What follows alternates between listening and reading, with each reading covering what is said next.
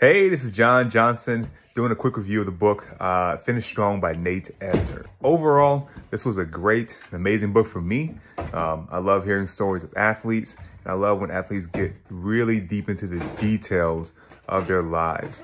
I mean, this guy probably spent 40% of the book just in his childhood. He didn't even mention, he was a guy who played a ton of rugby, ended up going into the NFL, hadn't played football in high school, but then he ended up being able to walk onto the Ohio State football team. And then he was able to make the NFL as a special teamer, which rarely happens. And he played probably 10 years in the NFL. And during that 10-year time in the NFL, he was actually able to play in the Olympics during the summertime, which you rarely see happen as well, where you see a NFL guy at the top of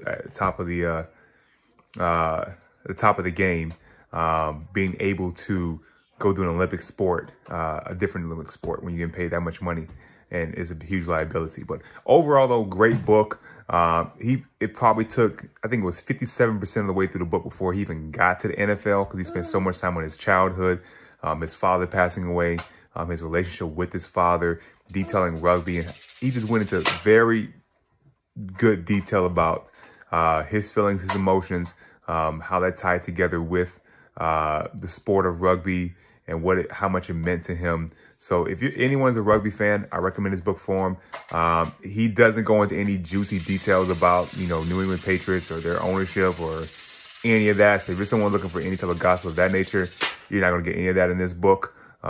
He probably spends, I would say less than 30 minutes on that subject. So, but if you want to hear a story of an athlete, someone who, a father-son story, a guy who kept the purpose that he had for his father when his father passed away when he was only 19 years old throughout the rest of his life.